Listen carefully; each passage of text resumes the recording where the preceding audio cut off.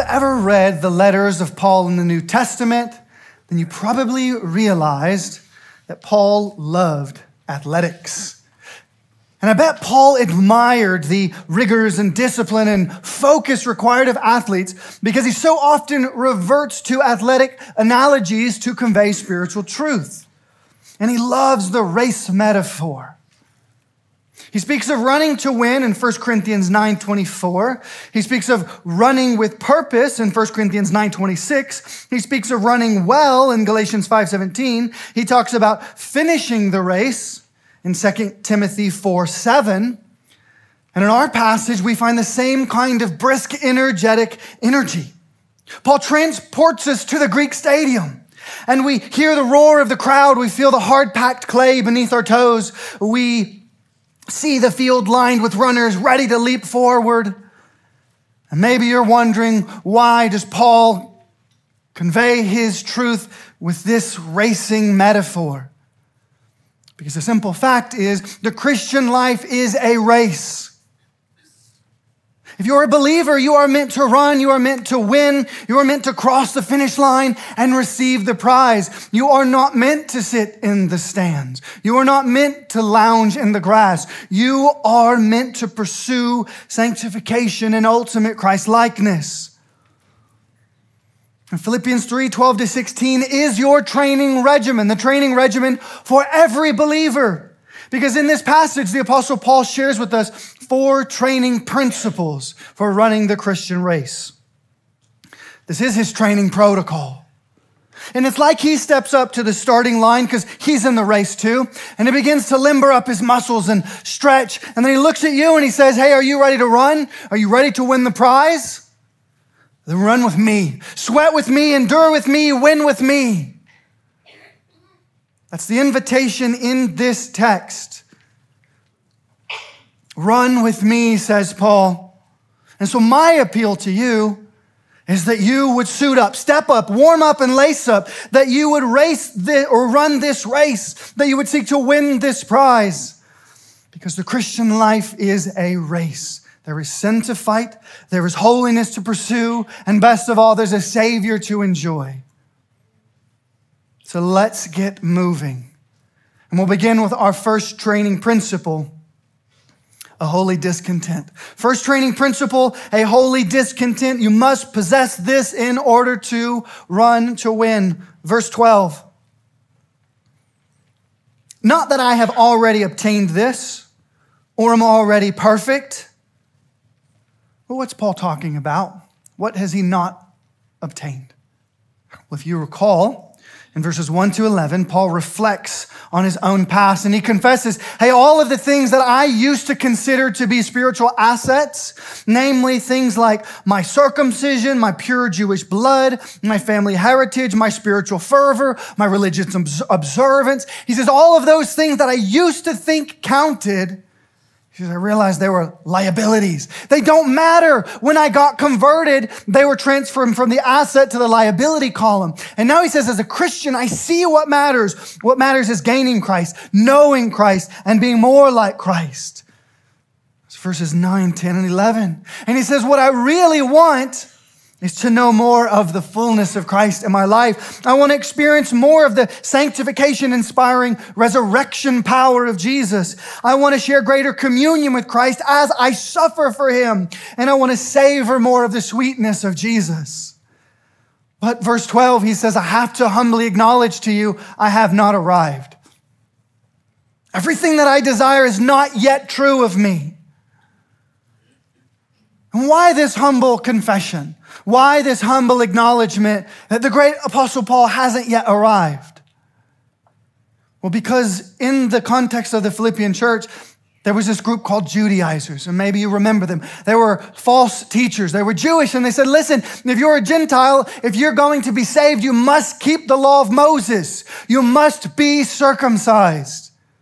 But if you do that, you can win God's favor. You can be saved. You can even achieve spiritual perfection. And we should know we've done it. We've achieved perfection. That's what the Jewish legalists were teaching. And so Paul knows that is a dangerous doctrine, because if a Christian thinks that his race is already done, that he's already crossed the finish line, that he needs nothing else, or rather that he needs to do nothing else, then he won't seek to be holy. He won't seek to grow in Christ. He won't seek to love others. He'll just rest on his laurels. And so Paul wants to refute this unbiblical idea of perfectionism, that somehow you can, in a moment, achieve spiritual perfection. And he says, that's not true. And in my own life, he says, I've never experienced this perfection. And then indeed, he repeats verse 13, brothers, it's like he put his hands on his shoulders and he looks you in the eye and he says, listen to me. I do not consider that I've made it my own. He says, no, really, I'm not satisfied with my current spiritual maturity. Even I want to be more like Christ. Even I see that I have more ground to cover in my race for Jesus. I realized this as I was studying this week. Paul, when he wrote Philippians, had been a believer for 30 years, 3 decades. Well, as I preach this text, I've been a Christian for 30 years. And so I can understand, I can relate to what Paul is saying when he says I haven't arrived, because I look at my own life and yes, I'm grateful for what God has done. But I realize as far as the Christian race is concerned, I've covered inches, not miles. And I'm nowhere near as godly as Paul. And yet even in my limited understanding, I say, man, I have so much further to go. Man, I wish I was more like Christ. I wish I treasured Jesus the way he ought to be. And you say, well, I get that for you, but I don't quite understand how Paul could say that. I mean, did anybody ever run as far in the Christian life as Paul? Did anybody achieve his level of sanctification? I mean, after all, he's the guy who lit a gospel torch and set the Mediterranean world ablaze for Jesus. So help me understand, how could Paul honestly say, I'm not content with where I'm at in my spiritual race? And by the way, he's not saying, I'm not saved. He's saying, no, as I live out this Christian life, there's so much more. And I think the commentator F.B. Meyer captures Paul's thought when he says this: self-dissatisfaction lies at the root of our noblest achievements, which simply means the Christian who's running the race, he has a sense of gnawing dissatisfaction in his heart with his present spiritual condition. I didn't say position in Christ, his present spiritual condition. The true Christian is dissatisfied because he says, I want to strive for more of Christ demonstrated in me. I want to have more love, more humility, more graciousness, more patience, more selflessness. I want Christ to be so visible in my life. And that's what Paul was saying. No matter how far I have progressed, I'm eager to strive after more progress. There was a runner, greatest distance runner maybe ever. He's an Ethiopian guy. His name is Haile Gebrselassie. He's known as the Emperor of Distance Running. His professional career spanned about 25 years. In his career, he broke almost 30 world records. He won 2 gold medals at the Olympics. He won 8 world championships in running.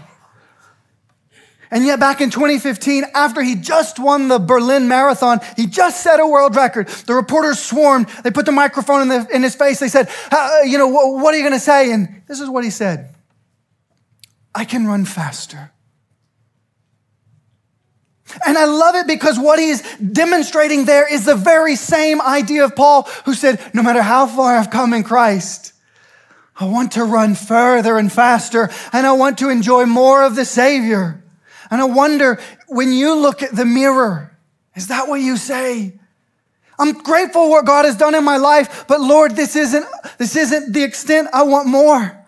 I want more of your power displayed in me. I want more of your righteousness displayed in me. Because I very much doubt that you are saying, you know what, maybe actually I am perfect. I don't think there's anything left for me to learn. I'm pretty much there. I doubt that's you. But what I do think is a very real struggle for Christians is to be complacent and to say, you know what, I'm saved. Like, I'm going to go to heaven. Why should I work hard in my sanctification? Like, isn't it enough just to be saved? Can I just rest in God's grace and do nothing? Well, yes, you should relish God's grace. But Paul is arguing in this text that to use grace as a reason for doing nothing. That's like running with a broken ankle. You just won't cover any ground. And as far as running a spiritual race, if you're content with where you're at, if you don't desire more godliness, then you're not willing to put forth any effort. You really don't try hard to put sin to death. And so Paul says, no. If you're going to run to win, the first principle you got to grasp is you must have a holy discontent, not with Christ, but with the current level of your sanctification. And then he says, but that's not where it ends. No, second training principle is a holy discontent must be coupled with a consuming drive. Because in reality, a holy discontent fuels the consuming drive. Verse 12, not that I have already obtained this or am already perfect, but I press on to make it my own because Christ Jesus has made me his own. No, verse 14, I press on toward the goal for the prize of the upward call of God in Christ Jesus.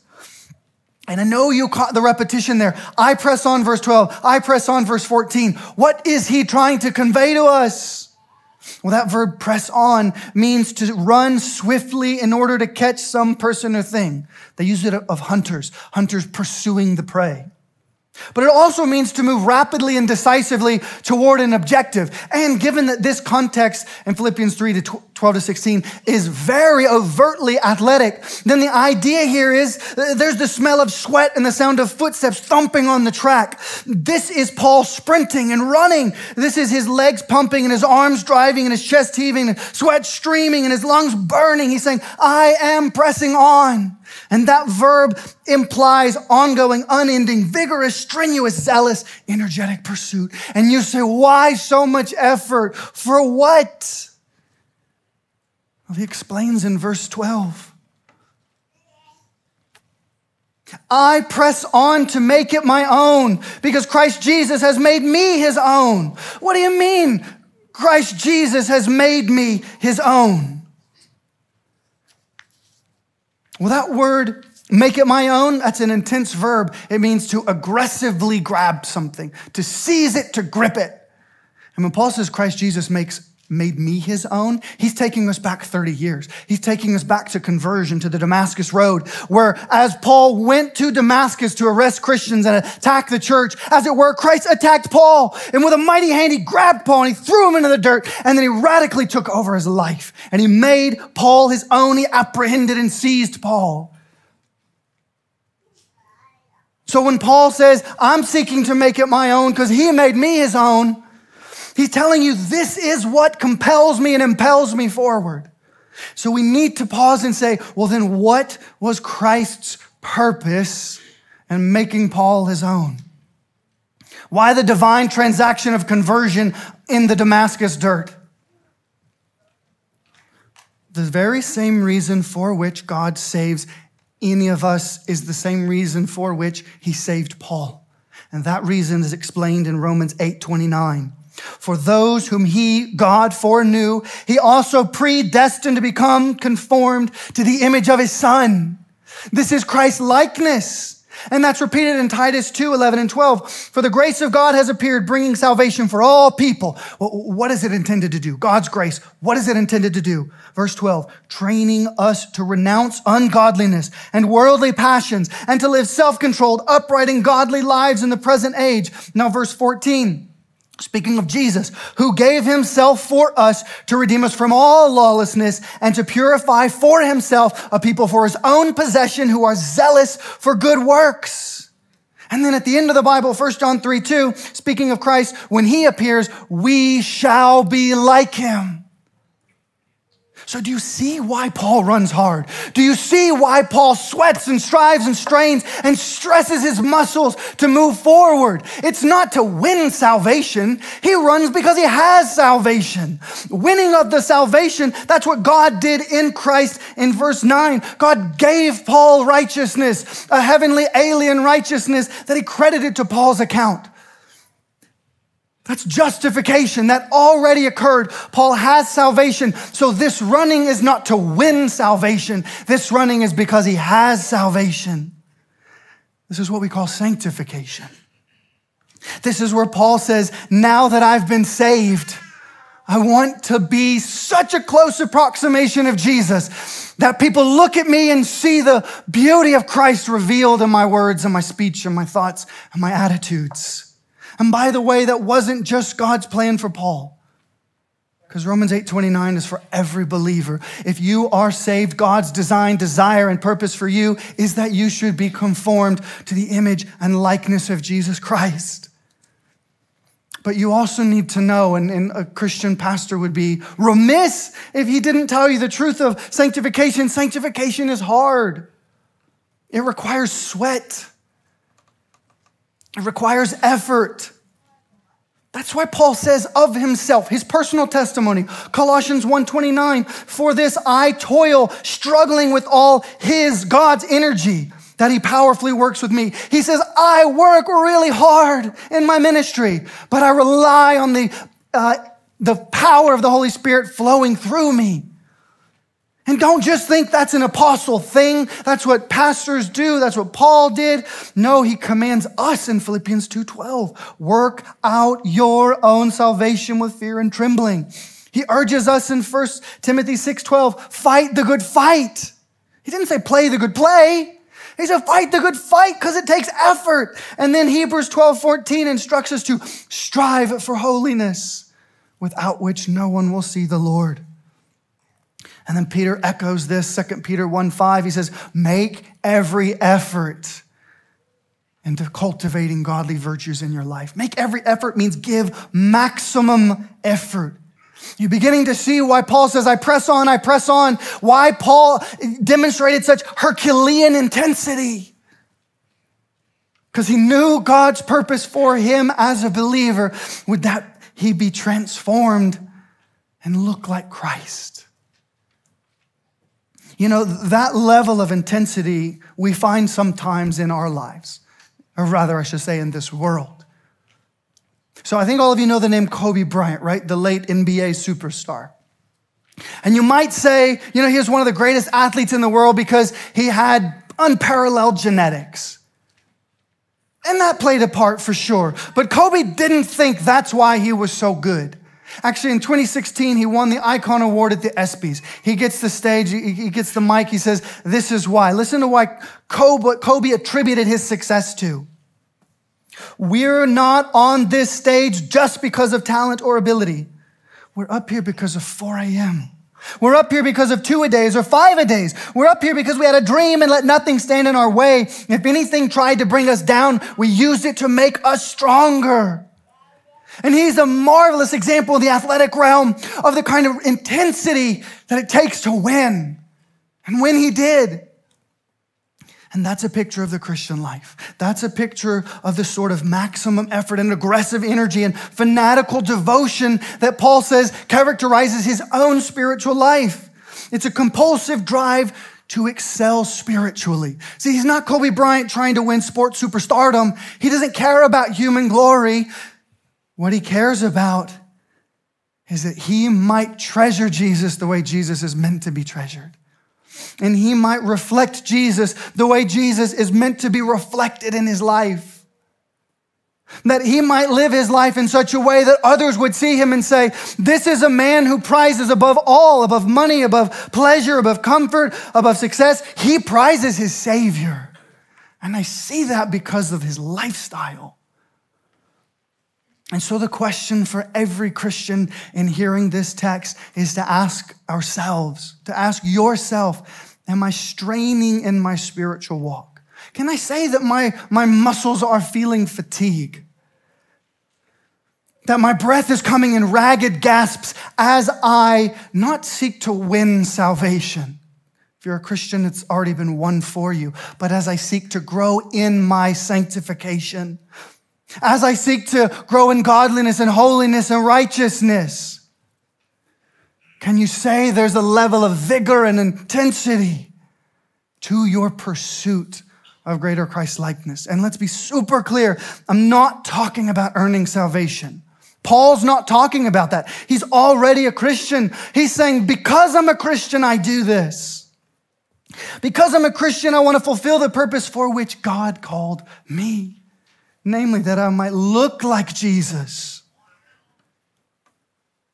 And so if you're hearing this and say, wow, that's tough. Yes, it's true. There is a strenuous nature to the Christian life.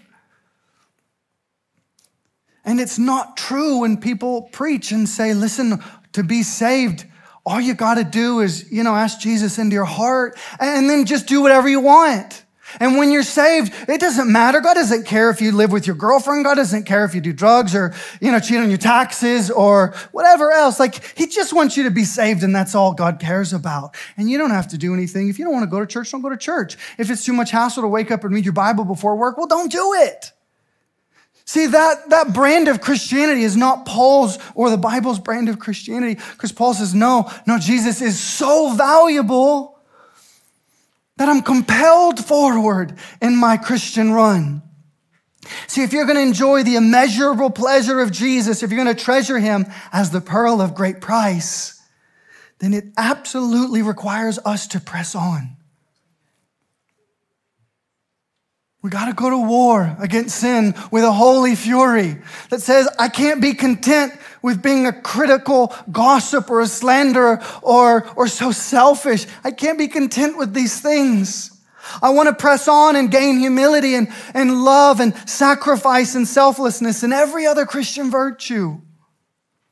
Because our delight in Christ depends on our pursuit of Christ. If we say, I don't want to seek more of Jesus, then we will have little appetite for Jesus. So the glory of Christ reflected in this world depends on Christians saying, he's worth the effort. He's worth the effort. But it doesn't end there. Yes, there must be a holy discontent that says, I want to grow more. I'm grateful for what he's done, but I want to press on. And there must be a consuming drive that says, I will count the cost to advance. But it has to be paired with our third training principle, a radical concentration. Because see, if you have a consuming drive, but you get distracted, then your consuming drive doesn't count for much. So we must have a radical concentration. That's an unbroken focus, an unwavering gaze. That's an undivided attention. Well, on what? Paul explains, verse 13. But one thing I do, forgetting what lies behind and straining forward to what lies ahead. And it's interesting because in the original language, the two words I do aren't there. Your translator added that so that it makes sense. It's smoother in the English. But what Paul says is, but one thing. And yeah, that's abrupt and dramatic and emphatic. And yeah, it's meant to arrest and seize your attention. But one thing. The Danish philosopher Søren Kierkegaard said, purity of heart is to will one thing.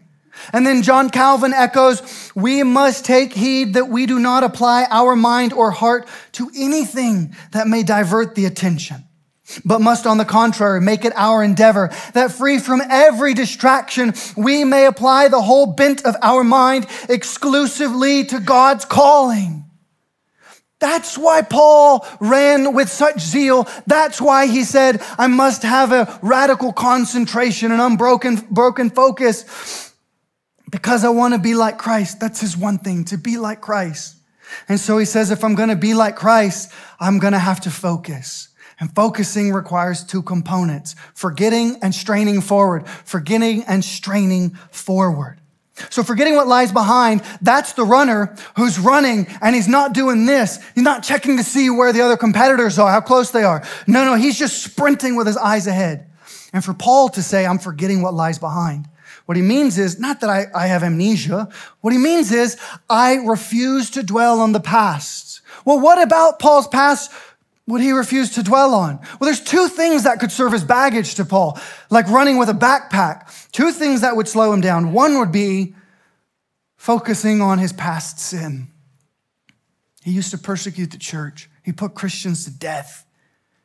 He blasphemed the Lord Jesus Christ. That could slow you down if you get too caught up in that.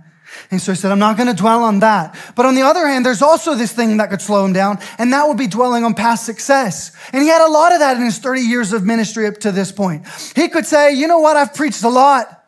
I've converted a lot. I've planted many churches, discipled many men. And I'm content with that. And I'm just going to coast a little bit because I've earned it. He said, no. If I do that, that will cause me to become overconfident. That'll cause my pace to slacken. And because the prize is worth it, I don't want to slacken. So he says, I'm not going to look back. I'm not going to break my concentration. Because there was a guy who broke his concentration once. It was August 7, 1945. There were 35,000 spectators there to watch. They later called it the Miracle Mile.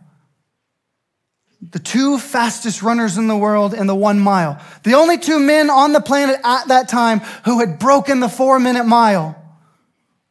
The Australian John Landy, the Englishman Roger Bannister. They were going to compete. And Landy was winning almost the whole time. His lead was comfortable. The outcome seemed secure.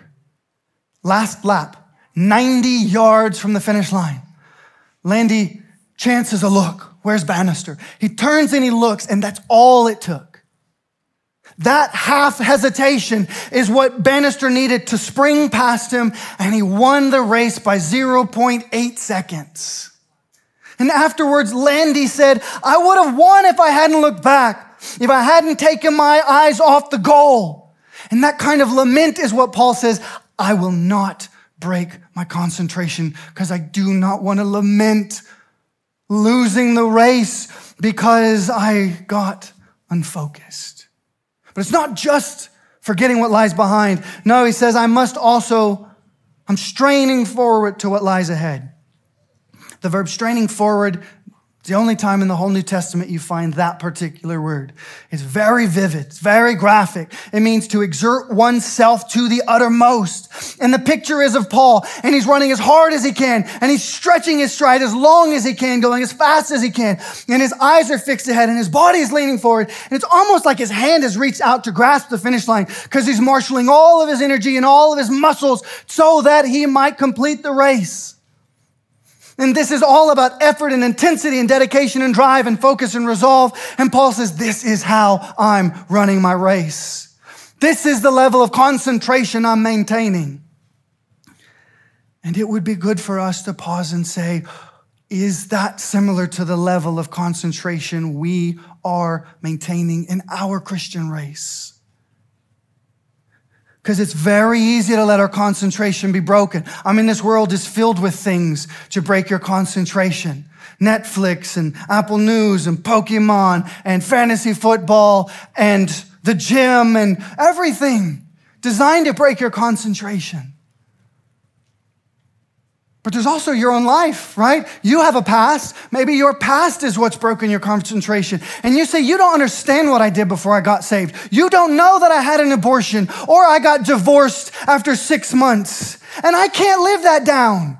And I am running with a backpack loaded with baggage and guilt and shame. And you tell me I'm supposed to advance spiritually when I did those things? And Paul says, yeah, you got to forget it. You got to let the grace of God cover the past, and you got to strive forward. But it may not be baggage in that form for you. Maybe your baggage is actually a life of spiritual success in the spiritual realm. And you're living in the glory days, the afterglow of the past, and you say, oh, you should have seen me as a young Christian. Oh, wow. You know what? I read the whole Bible in 3 months, hours a day in Scripture. I was so fervent for Jesus, and I was discipling men, and I was evangelizing on the streets, and I was memorizing large portions of Scripture. And then you say, oh my goodness, sir, that's phenomenal. How are you doing today? And he says, but then I was great. Because today, if I'm honest, I've lost my zeal. I've lost my consuming passion for Jesus. And once I sprinted, but today I crawl. Because I'm still living in the glories of what I once did. And the Apostle Paul says, I don't care what you're looking back towards. Doesn't matter if it's sin. Doesn't matter if it's success. He says, forget the past. Focus on the future. Don't let anything slow you down. And you say, okay, well, what do I focus on? And then he tells you in his last training principle, the last principle we have is what I'm going to call a finish line focus. This is what he looks ahead toward. a forward fixation on the finish line ahead.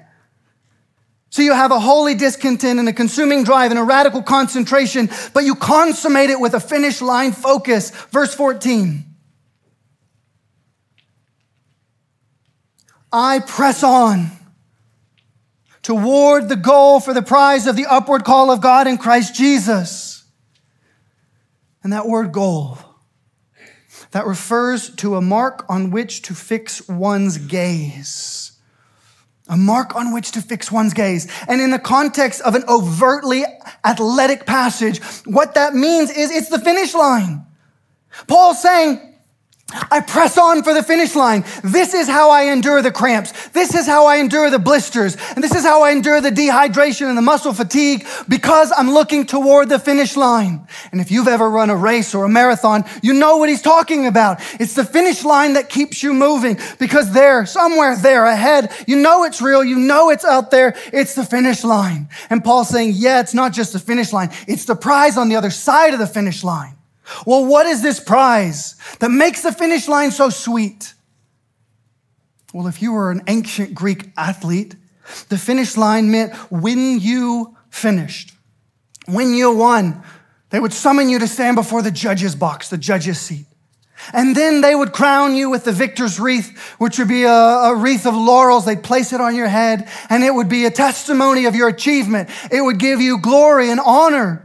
And historians say if you were in Athens and you won an Olympic event, they would also give you a sum of 500 drachmae. So they would enrich you with a large purse of gold. And then you'd get a front row seat at the theater and you would be honored and favored by all.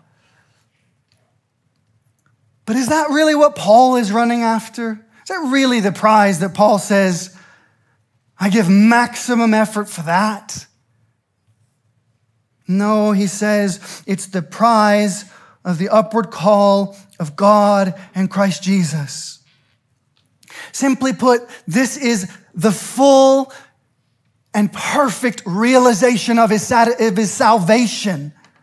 He possesses salvation already, but he says, this is when I will realize the fullness of it, because the call in Scripture in the New Testament is salvation. And it's an upward call, and God is offering this, and he has it, but he says, in this life, I haven't fully realized it. So across the finish line is the realization of salvation. This is 2 Thessalonians 2:14. To this he called you through our gospel. What did he call you for?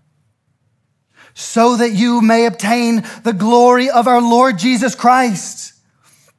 Paul is saying, when you finish the race, the prize is the salvation you already possess. You will enjoy it in all its fullness. And that looks like one, perfect sanctification, which is what Romans 8 talks about as glorification. And then he says, I will enjoy perfect fellowship with Christ.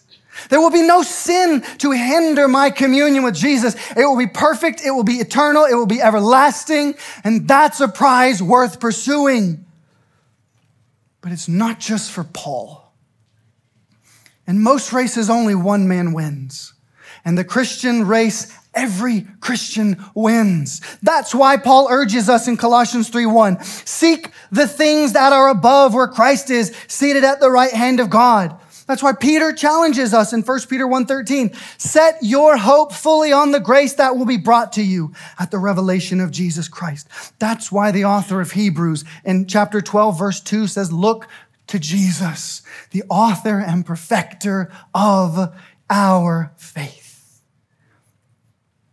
Because the prize is realizing the fullness of your salvation. And it's a glorious prize. Back when I was in seminary, like every seminary student, you spend way more of your life than you want to studying. And so my spot of choice was the downstairs basement of the seminary library. And the downstairs basement was quieter and less foot traffic, fewer distractions. You could get one of these little cubbies where there's kind of half wooden walls. And so you're just able to kind of burrow into your books and your translations and all your assignments. But as you go downstairs to the library, to the basement, every time you'd pass on the landing a wall with a plaque. And the plaque had a quote by John MacArthur. And the quote was this: "If you properly value the heavenly prize, it will compel you to give of yourselves and of your resources. Fervency springs from a vision of heaven's reward." Let me ask you, do you find that your Christian life lacks a little fervency? Do you find that there's not so much pep in your step or spring in your sprint? Well, then Paul says it's because you may not have considered so well the prize awaiting. If you will meditate on the prize, it will give new life to your muscles and you will run faster because it's worth it. And so I would say, friends, if you're a believer, let's run and let's remember the prize. Yes, it's easy to forget in this world, but let's remember why we run. Let's remember the reward awaiting us, and let's run with confident expectation of receiving the prize. It's not if you will, you will. So let's run until it is our actual possession. And then I would say to you, if you're not a Christian, if you've never repented, you've never placed your faith in Jesus Christ, then what I would say to you is your race, you're chasing a prize that will be as ashes in your mouth. You may get it, and it may be a marriage, it may be success in your career, it may be a family and picture-perfect children, it may be to retire and play pickleball every day and you're the legend of Gilbert. And I will say to you, even if men tremble when you go to Gilbert Regional, that is worthless if that's your prize. If that's what your life is about, you are running a race of no consequence. And Paul is saying you need to run after that which is truly precious and valuable. And the only thing which is truly precious and valuable is the Lord Jesus Christ. But you cannot even enter the race without repentance and faith. So repent today. Apprehend Christ today. Take him as your own through faith. And then you will have the equipment needed to run the race and to win the prize. And don't you want to win the prize? You can. If you're a believer, you're already running. And the prize is there awaiting. And Paul says, I will give you my protocol to ensure that you win, and you win in grand fashion. A holy discontent, a consuming drive, a radical concentration, and a finish line focus. Run with me and let's do this, he says. But then there's sort of an interesting postscript to these verses because he doesn't conclude his thoughts there in verse 14.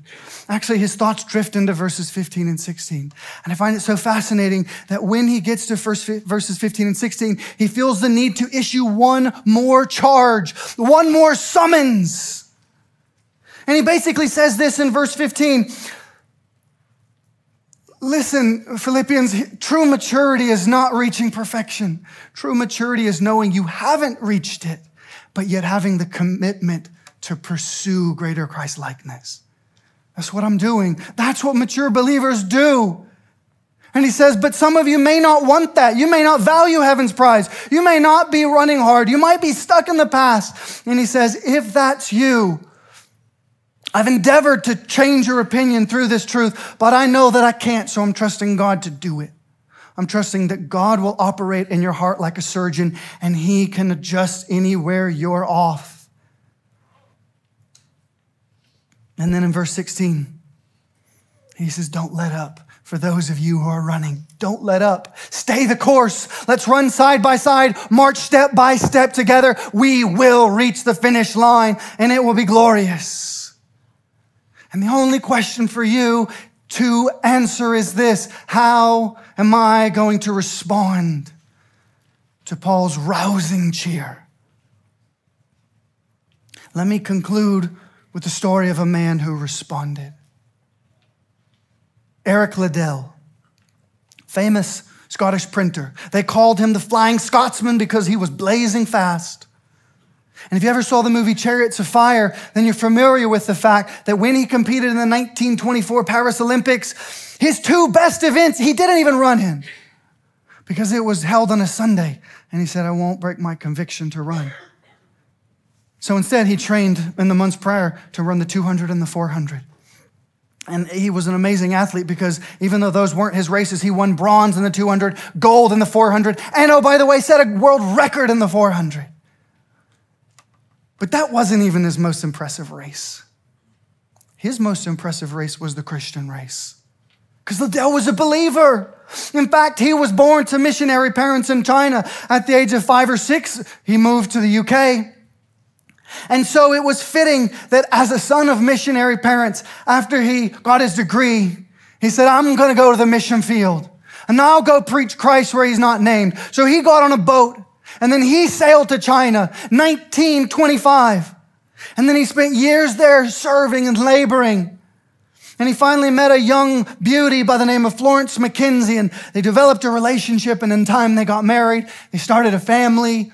It was blissful. Had 2 daughters. She was pregnant with a 3rd. But then things became not blissful because then Japan became very aggressive toward China. And the British consulate said, listen, if you're a British citizen, you got to get out of Japan, or rather get out of China, because Japanese aggression is going to turn out poorly. So leave the country. Liddell says, sweetheart, you and the kids got to go. We got to send you back to Canada, back to where she's from. And he says, I will meet you there. I'm going to stay and finish the work. I'm going to preach the gospel and serve the poor. You get on that boat with our 2 precious daughters and the one in your womb, and I will see you in Canada. And do you know what? He never saw them again. Because in 1943, the Japanese army interned him. And they put him in the Wysine internment camp with about 1,500 other foreigners. But he didn't stop running even then. His race didn't terminate. No, you know what? In the camp, he was known affectionately as Uncle Eric. Because Uncle Eric taught Bible classes, and Uncle Eric cared for the children. And he was the godliest man anyone in that camp had ever seen. But it was hard to run the Christian race in there. And conditions were poor, and food was scarce, and life was hard. And so it is, sadly, that at the tender age of 43, February 21st, 1945, Eric Liddell died of a brain tumor. And you might say, well, it was over. And I'd say, no, it wasn't. It just began. Because when he died, as it were, he just stepped across the finish line.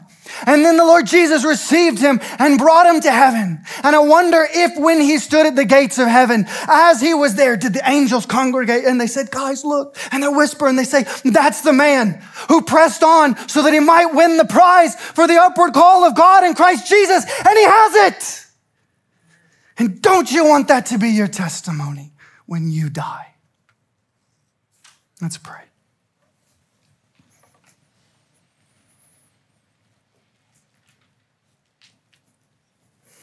Father, it is a very stirring call that Paul issues to us. And I think in our hearts, we want to respond and we want to run and we want to honor Christ and the salvation he's granted us by living for him and serving him and growing in godliness. But there are so many hindrances and obstacles to the Christian race. Even good things can become hindrances. And I would pray that for my own heart and for the hearts of every man, woman, and child in this room, that we would embrace the race as Paul did. And we would say, I'll keep pace with you, Paul, because Jesus is worth it. And I'm looking forward to the day when I'll be in heaven with Christ. And I'll be there forever. And I'll know the matchless pleasures of his presence. May that stimulate and motivate us today and tomorrow and every other tomorrow until we cross that finish line and receive the prize. Would you accomplish this in our hearts so that it might redound to the glory of Jesus Christ, in whose name we pray. Amen. Hey, Thanks for tuning in to our Redeemer YouTube channel. If this is helpful for you, please make sure that you like this video, smash the subscribe button, and hit that bell icon. It will help us reach more people with biblical truth. Thank you so much.